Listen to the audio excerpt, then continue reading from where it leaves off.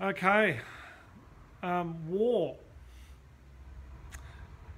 Good morning, St. Peter's. We are looking at chapter 7 of Revelation, verses 1 to 8. And believe it or not, it's a war. It's about a war. Listen to what it says here. I heard the number of those who were sealed.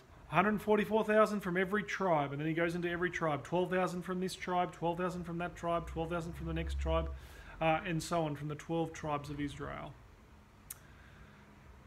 John's talking about those who are sealed as God's people. So the message today from Revelation 7, 1 to 8 is on restraining judgment. People may ask and may say, why doesn't God just wipe out all evil? What is he waiting for? Why doesn't he take care of it finally and fully? Well, the answer is in the passage today. The reason why, it says in verses 1 to 3, John sees 4 angels standing at the 4 corners of the earth, restraining the 4 winds so that no wind could blow on the earth or the sea or any other tree. That is, God has not brought full and final judgment. He's restraining it and holding it back because of his mercy, but for one reason and one reason only. It says in verse 2, I saw another angel rising up, and he cried out in a loud voice, don't harm the earth or the sea or the trees, that is, restrain judgment, until we seal all the servants of God. God is holding back judgment and final and full judgment. He's awaiting more and more people to come to know him, that more would have the seal on their forehead, that is the name of Jesus, that is bound and connected to Jesus, and they would be servants of God. And then he talks about the 12 tribes which have 12,000 sealed. It's symbolic language of those who have been sealed by God.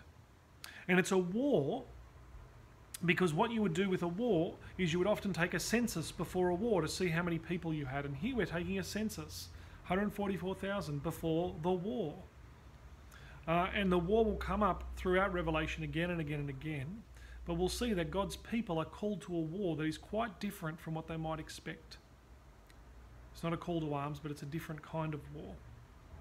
And so in chapter 7, verses 1 to 8, we see this morning maybe that question that sometimes many of you have asked, why does God not just destroy evil and get rid of evil? The answer is, he's waiting to bring more and more people into his kingdom and have more and more people that are sealed until the final full number of those who will rejoice with God, who will worship him, and who will be at the center of the universe at the end. So that's the reading for today.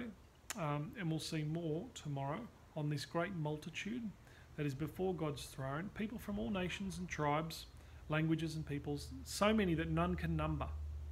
And so whether you're watching this from whatever nationality you are or wherever you're from, know that Jesus cuts across all cultures, and he is for you because of what he's done. It's not connected to custom or food or culture or anything like that. Jesus has died the death that all of us deserve, through whether it's judgment or shame or whatever we have done, and we can stand before the throne of God worthy and with honour and glory because of what Jesus has done. We'll see more on those sealed tomorrow.